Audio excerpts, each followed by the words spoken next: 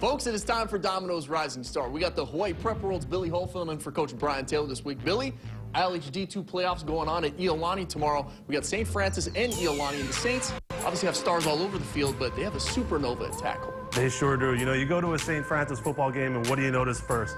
Size. They got size all across the field. They got a starting safety who's 6'2". They got a starting receiver who's 6'3". They got a couple of linemen that are 6'5". All of them pale in comparison to their big left tackle, Faaope Laloulu, 6'7", 370 pounds. And he's not just big for nothing. This kid can move. He's got great feet. He's got great hands. The coaches rave about the kind of person he is, and he's been a big part of that offense. And all you got to do is think about this. Last year as a freshman, he played volleyball. He was on the intermediate team that won a championship, got called up to the varsity. He's obviously got a little bit of agility, and colleges are noticing. Oregon, big-time school in the Pac-12, his first college offer a couple of weeks ago.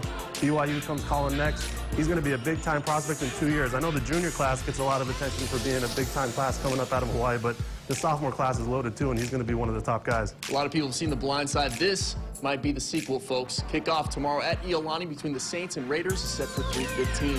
Mark, what we got going on this week? Coming up next on Cover 2, we'll kick it with head coach Kip Botello and the Pac-5 Wolfpack. That's all coming up next on Cover 2.